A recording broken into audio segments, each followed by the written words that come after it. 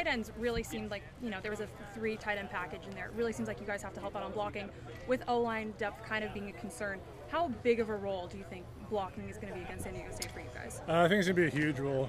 Like you said, we have those 2 and 3 tight end sets, so we got a lot of run plays and pass plays out of those. But if we can get the run game established, it'll open up everything else. So it's going to be a big role this week, and we're looking forward to it. Obviously, we know you guys can catch, especially you and Caleb Smith making some big plays out there. Blocking-wise, how confident are you there? We're very confident. I feel like we've all gotten a lot better.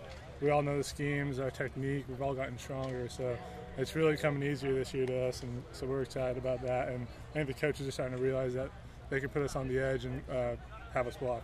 Talking with Sean Harlow, he says O-line really needs to work on communication. How has the tight end group communication been with the O-line? Yeah, I think we need to work on it because we have to know what they're doing to know what we're doing. So if we can all get on the same page, and we've done a good job this week, so if we're all on the same page, it'll become easier in the game, and that's what we want, to be able to play fast and know what we're doing. What are you guys seeing from San Diego State right now?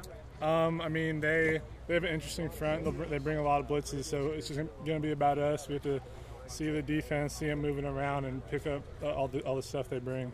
Close game for you guys last year in San Diego. What do you think is going to be the biggest difference that you need to bring for this time around? Obviously we have to show up ready to play.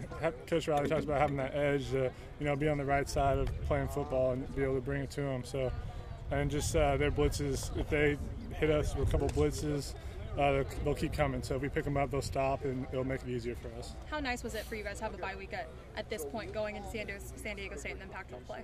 It was really nice because we were able to work on our technique and watch a little San Diego State before this week, and I think it helps a lot getting some guys healthy. Giving us a little break too. So I'm feeling fresh. I know a lot of the guys are feeling fresh, and we're excited that it's game week and we got the game coming up.